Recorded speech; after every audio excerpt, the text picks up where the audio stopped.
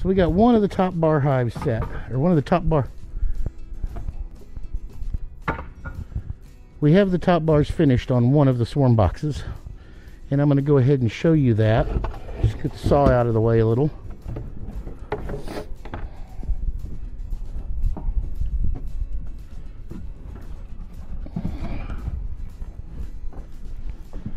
There it is. Got the top bars in. We got it screwed together. Still got to put an entry hole in it, a piece across the top to stop the top bars from moving, and I got some scrap plywood over there I'm going to cut a piece out of and put on top of it. Then when it goes into a tree, we're going to need we may need to make a mount to mount this into the tree, but that's not a big deal. Probably just a few pieces of 2x4.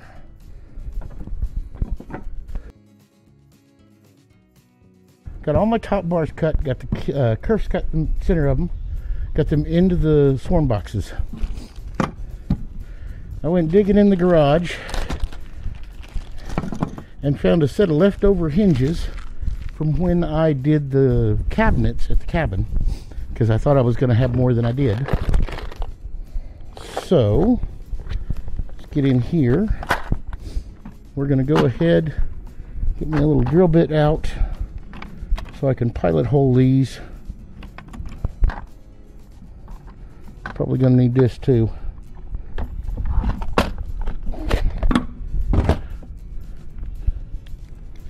Now, these bars here and here I'm putting in so that the top bars don't come out when it gets moved.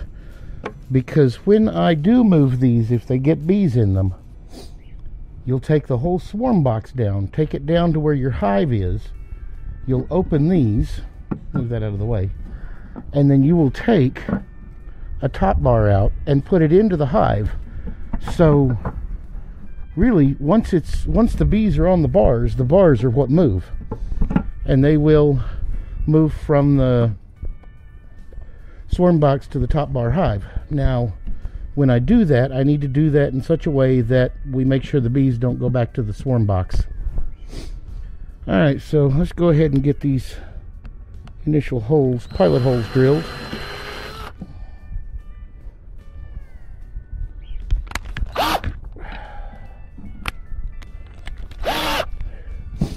And I'm going to do one and then get one of these little screws out and screw it into place.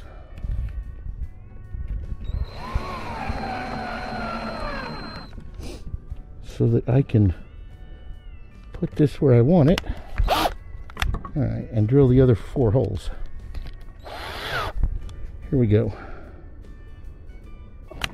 Now, because these hinges were designed for cabinet doors, they actually have a spring in them and kind of lock in place, so they may work better than I expected. And honestly, I don't remember what I paid for them. As I said, I bought them for the cabinetry in the cabin and didn't use them. Ended up going with curtains instead of doors. But they weren't expensive. They were probably less than $1 a set. So we got this first one in. Oh yeah, that actually locks that in place pretty well. It's not perfect, but I can make do. Nothing's ever actually perfect.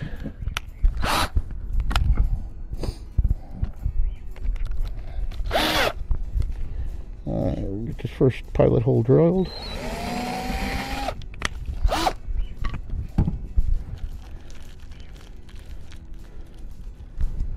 These little screws out.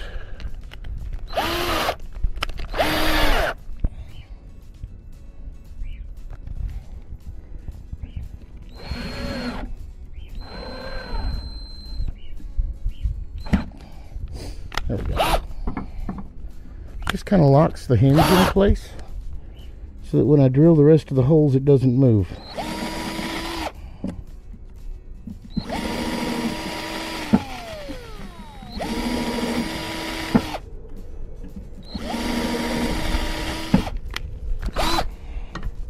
Alright. Now for the fun part. We get these in.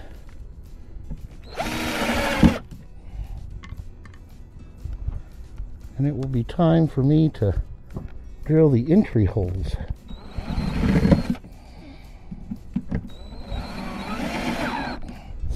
Give the bees a way to get inside.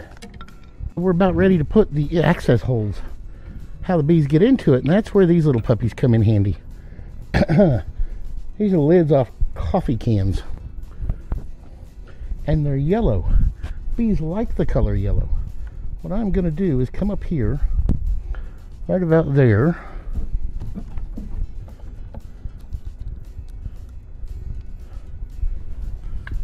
Do it on this one first. I'll come right about here.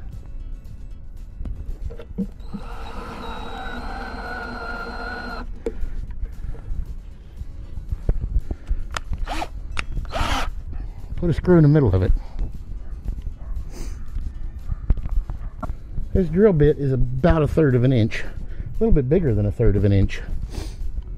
I'm going to come in and do the first one.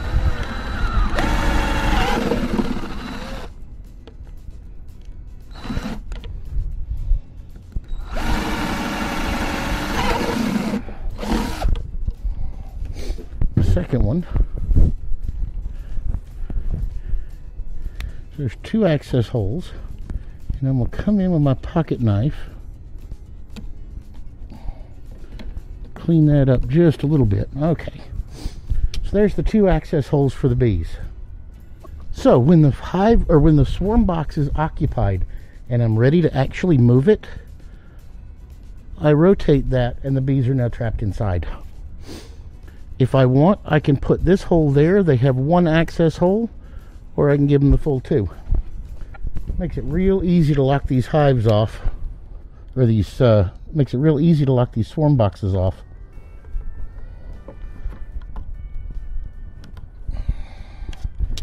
And come midsummer, when swarms are less likely or not happening, I can come in and rotate those around just like that, and no wasps will get into them either. So that's pretty much it. All that's left is for me to cut a couple of pieces of plywood just to set over the top of it. And then when I get out there, if I need to, I'll cut some 2x4 to nail into the tree to set them on. But I'm going to try and find some branches that are at about the right height and V shape that I can just wedge these down into and bungee cord them into place. That's it. That is a couple of top bar swarm boxes to match my top bar hives.